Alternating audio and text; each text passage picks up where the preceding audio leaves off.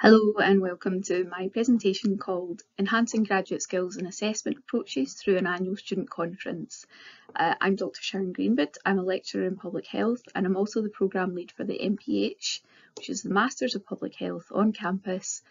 In addition to this, I'm also the Deputy Director of Education for the School of Health and Wellbeing at the university. In this presentation, I'm going to cover some of the issues that I faced when I first took over running the Masters in Public Health programme and talk through a particular problem that I faced. Within this, I'm going to talk a little bit about the initiative that I developed and how it has worked in practice. I became the programme lead in March 2022 for the Masters of Public Health on campus programme. Prior to this, we'd seen a vast increase in student numbers. We'd risen from around 25 to 140 over the course of 2 years. This obviously had consequences for our staffing levels and had implications in relation to the pedagogical delivery of our courses and of our teaching. Most of the assessments at this point focused on written skills, including the MPH project, which is what I'm going to talk about today.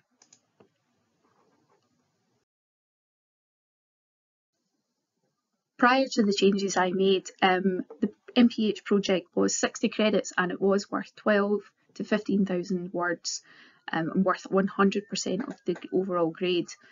Students were assessed against 10 ILOs and it didn't actually help to showcase alternative forms of communication, which could potentially disadvantage some groups of students. Part of what I tried to do when I came in as programme lead was to take a programmatic approach to authentic assessment. And with this, I overhauled and diversified the assessments across the programme. Prior to the change, most of the submissions were written and there was minimal presentations. This led to a large increase in staff workload and of marking of written material. Students said that they wanted a memorable experience of studying at Glasgow, and I was left with the position of where to start. So I decided to embrace the authentic assessment and assessment for learning ideas. On the slide here, we can see the graduate attributes that the University of Glasgow prides itself on. These include things such as being a subject specialist, being confident, and being a reflective learner.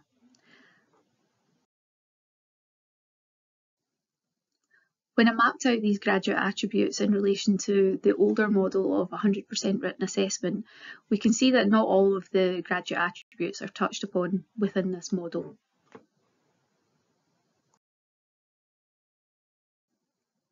This led me to identify a clear gap. I wanted to enhance student skills, to reduce high stakes assessment and to provide students with a lasting impact of their time at the University of Glasgow. And I was keen to think about a meaningful way to enhance assessment for students without increasing the workload for staff. So this was the problem as I identified it.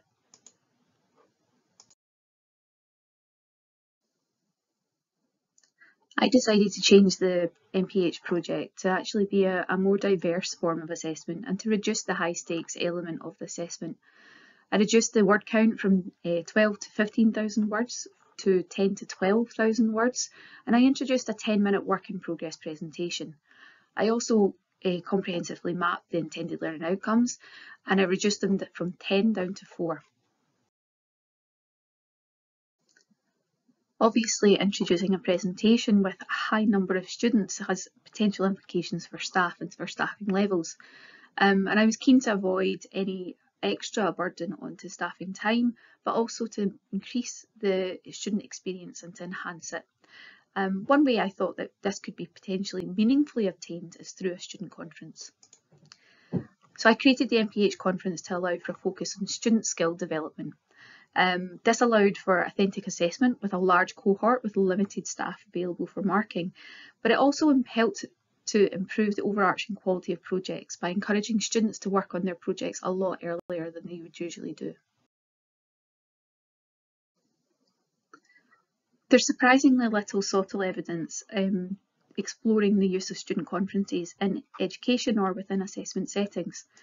Larkin in 2014, with engineering students, talks about preparing a conference paper in line with professional requirements, and these students were required to prepare the paper in a written format prior to delivering the paper orally. This was carried out with a much smaller group of students compared to the MPH cohort that I was managing. Bergami in 2006 spoke about doing a student-led conference to help support the professional development of business students, and this was more along the lines of exposing students to the organisational factors of doing a student conference.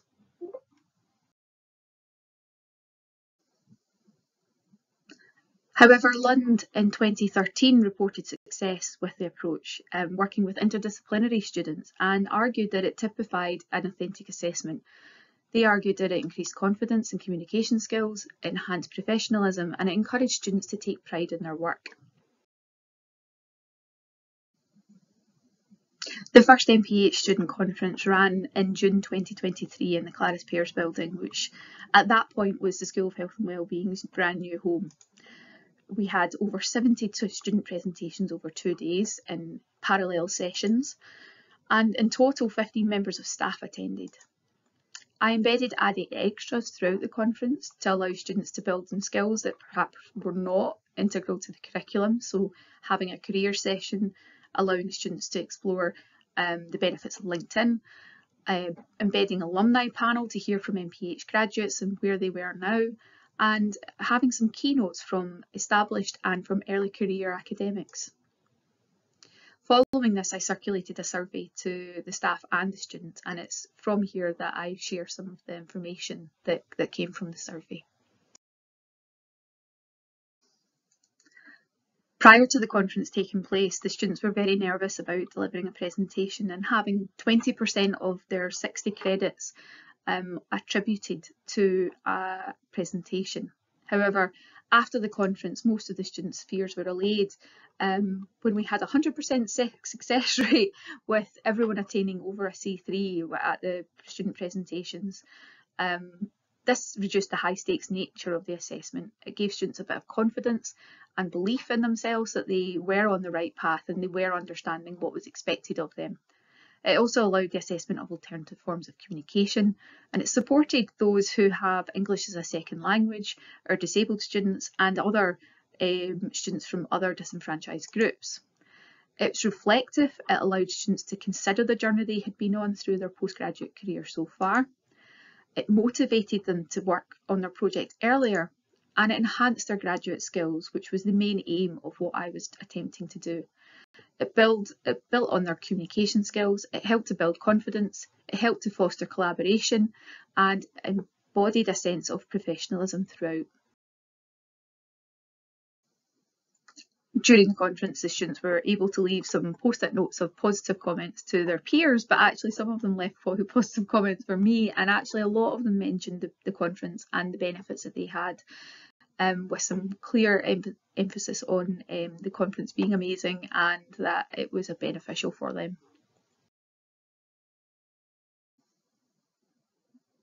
In addition to surveying students, I also surveyed staff who attended and who marked for us. And staff reported that they found the presentations easier and quicker to mark, but also the more enjoyable to mark. They enjoyed getting involved with the sessions and enjoyed being able to speak to the students about their student projects.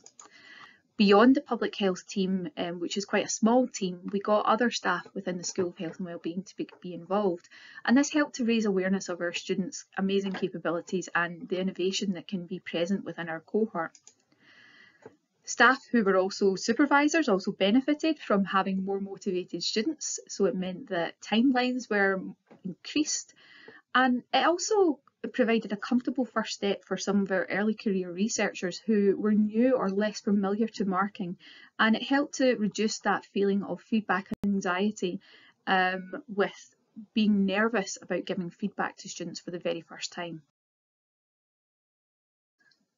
So following on from this, our conference is running again for the second time in June 2024. I have a massive team of student volunteers who are keen to get involved with helping with conference organisation, realising the potential for this as being a benefit to their CV and to future skills. we have invited our external examiners who noted at our exam board that this was a really innovative approach and they were keen to adopt it in their own institutions. I am keen to embrace a more kind of formalised system of peer feedback during it. So rather than post-it notes on a board, I would like to embed some form of peer feedback to allow students to give proper feedback to one another. And I would like to next year extend the invitation to potential employers. So for us, that would be things like Public Health Scotland, the Scottish Government, or potentially third sector organisations. I would also like to explore the potential for delivering an online conference for our distance learning students. Thank you so much for listening, and if you have any questions or comments, please do send them my way either just now or send them by email. Thank you.